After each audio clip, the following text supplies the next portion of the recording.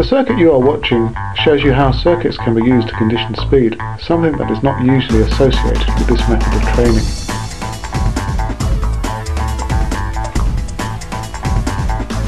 The exercises are sprint action specific, like leg cycling, that mimics the action of the legs when sprinting on the track.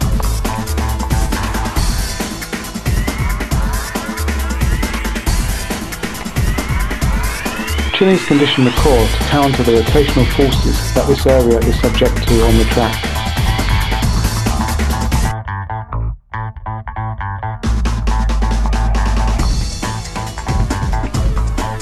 Low hops develop agility and reactive power. As with most exercises in the speed circuit, speed of performance is emphasized. Consequently, these workouts test the neuromuscular system, which can get fatigued. The seated sprint arm action drill requires core strength to hold you in position. It's important to keep relaxed to generate optimum speed. Leg drives mimic the driving action of the legs, crucial when leaving the blocks fast. The exercise is initiated from the hip flexors.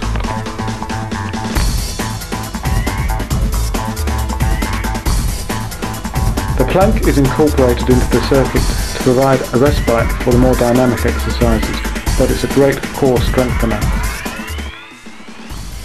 Finally, the medicine ball chest pass against the wall drill will develop powerful upper body muscles.